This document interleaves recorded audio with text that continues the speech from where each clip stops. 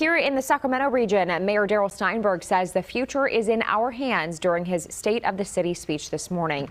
He said the city is coming out of the grips of a crippling pandemic, which has pushed city services to the limit. He touted the city's balanced budget and plans to expand health and social services through groups like the YMCA.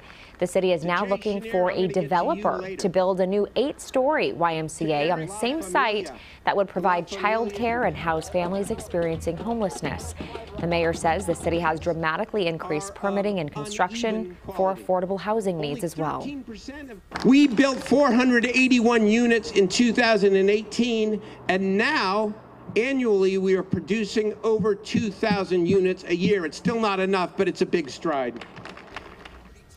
Mayor Steinberg says the city has 644 units under construction right now, and the city has increased shelter and safe ground capacity from 100 up to 1,100 beds per night. New today.